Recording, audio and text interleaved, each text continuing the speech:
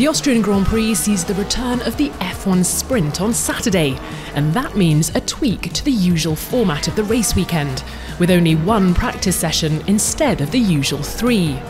So the teams and drivers had just 1 hour to get their cars dialed into the Red Bull Ring before qualifying on Friday afternoon.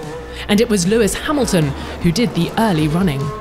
The Mercedes man comes into this weekend off the back of consecutive podium finishes in the last 2 Grand Prix, and was first out of the pits and onto the track once the session got going. He was looking quick too in the revised W14 car, sitting at the top of the timesheets in the early stages after running on the hard tyre, in an encouraging start for the Silver Arrows.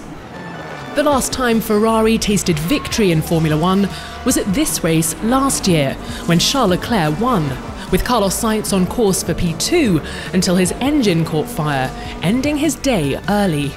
The Scuderia have brought upgrades for their car to Austria, and were fast again this time around, especially after bolting on the soft tyres, with first Leclerc and then Sainz jumping ahead of Hamilton to lead the order coming into the final few minutes of the hour.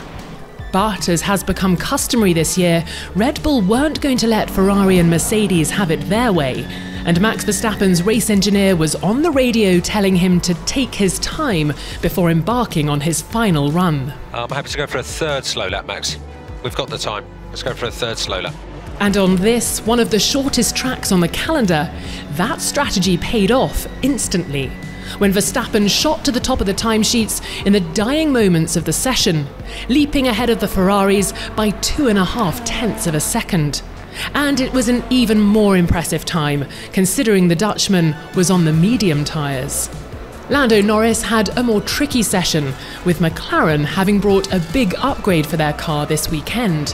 And it appeared the team might have been having some teething troubles with the new package, as Norris managed just 17 laps in the hour, and didn't run at all on the soft tyre, which puts him on the back foot with no more practice time this weekend. So Verstappen finished the session top of the charts, followed by Sainz, then Leclerc.